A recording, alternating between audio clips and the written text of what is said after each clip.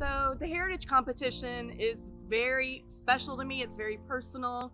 And the reason that I created this competition this year has quite the backstory. I grew up the child of Cuban immigrants who came to this country legally so many years ago, fleeing communism. My mom didn't realize it at the time, but she was pregnant with me.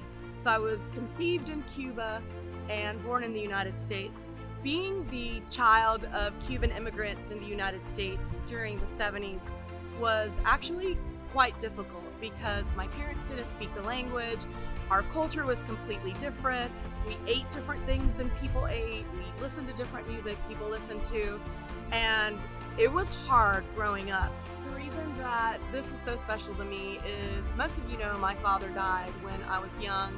I think I was about 20. I don't know. It's all a blur because it was such a traumatic period of life for me. I was a diehard daddy's girl.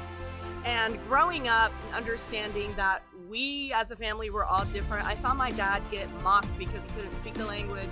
I saw him try really hard to assimilate into the United States.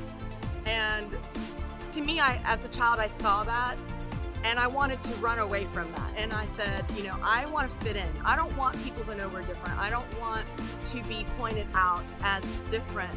So I ran from my culture for so long, trying to pretend like that was not a part of who I was. It was well into my adulthood before I fully understood the importance of embracing your roots and embracing where you're from and celebrating that.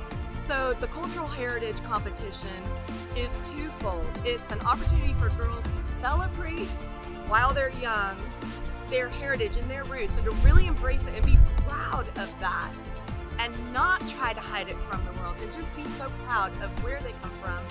But also it's a way to give tribute to my dad, because the reason why the Heritage Scholarship is here and it's named after him, it's the Barrero Cultural Heritage Scholarship, and I just hope to make you proud.